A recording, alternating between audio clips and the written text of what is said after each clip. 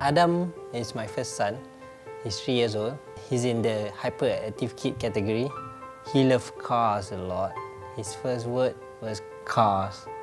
Not daddy or mommy, it's cars.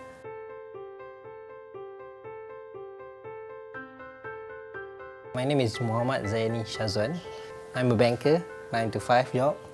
It was a very stressful day. I spent 1 hour driving back home. All the stress gone when I see Adam with my wife, so home sweet home.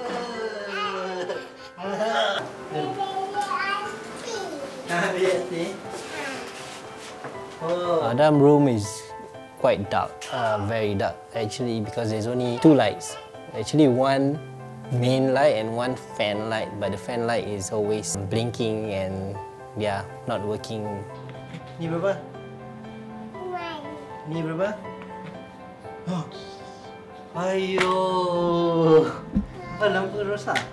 Adam still sleep with us now, but when he falls asleep, I will actually transfer him to his room. But when he wakes up in the night, in the dark, he would run and cry and running looking for us.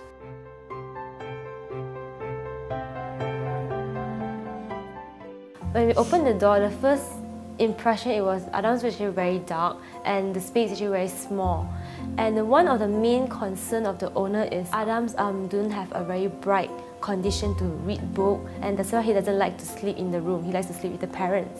Obviously, a kids' room should be a place, a fun place for everyone, for the kids. Should be lots of colors to actually attract the kids' attention.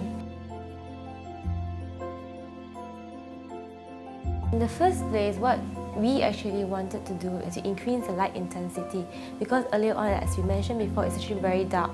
So what we actually have to add in more lights inside, especially like the ceiling mounted lights, pendant lights, as well as maybe some spotlights for the proposed gallery, and also we can add in like table lamps for the kids' study, some colourful lightings inside to make the entire room more like vibrant and colourful.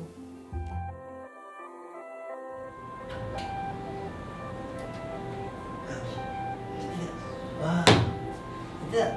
Ini siapa ni? Cantik tak? Cici kan? Cantik. Wow.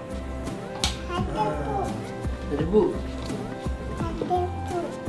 Jangan angkat tip light. Stop. Okay. Suddenly the room is big, got a lot of space, a lot of colours. Suddenly it's a kid's room lah. I have to be honest. Before it was more of a room just for someone to sleep, but now it's a kid's room. It's Adam's room. Yeah. Now Adam is sleeping soundly, and my daughter is in my room with my wife, so it's manageable. He wakes up in the night, in the morning, he would just carry his small lights and just come right and looking for us. We're not really crying anymore now. He's a boy now.